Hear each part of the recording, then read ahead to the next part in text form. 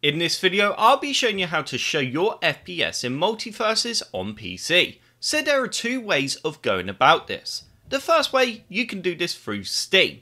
However, if you display the FPS in MultiVersus using Steam, this will also display the FPS on all your other Steam games. So you will then need to turn it off again if you don't want to see your FPS in the other games.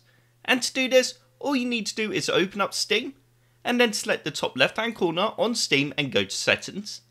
Next you need to click on in-game, and you will then see an option that says in-game FPS counter. You need to click on this drop down, and you can then choose where you'd like to position the Steam FPS counter. Once you have selected where you'd like to display the FPS counter, it will then show it in-game, in MultiVersus. But like I said, it will also display it in all your other Steam games, so you would then need to turn it off again if you don't want that to be the case. But I will keep this on just for this video, so you can see the difference between the MultiVersus FPS counter and the Steam one.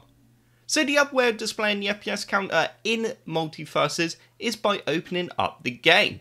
Alrighty, once you have launched MultiVersus, you then need to select the settings cog on the left hand side here, and you then need to go down to interface.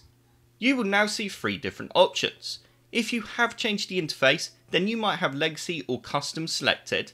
Either way, it doesn't matter which setting you have selected, all you need to do is scroll all the way down to the bottom of this list, and you will then see an option for show frame rate. You need to tick this option, and you can now see on the right hand side here, I have my frame rate being displayed.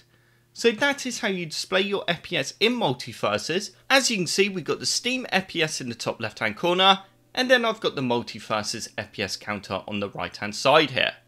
So that's how easy it is to view your frame rate in MultiVersus. I hope this video helped you out and you enjoyed it. If you did like the video, click the like button below, and if you'd like to see more computer sluggish videos, then click that subscribe button. If you do subscribe, then I will see you in the next video.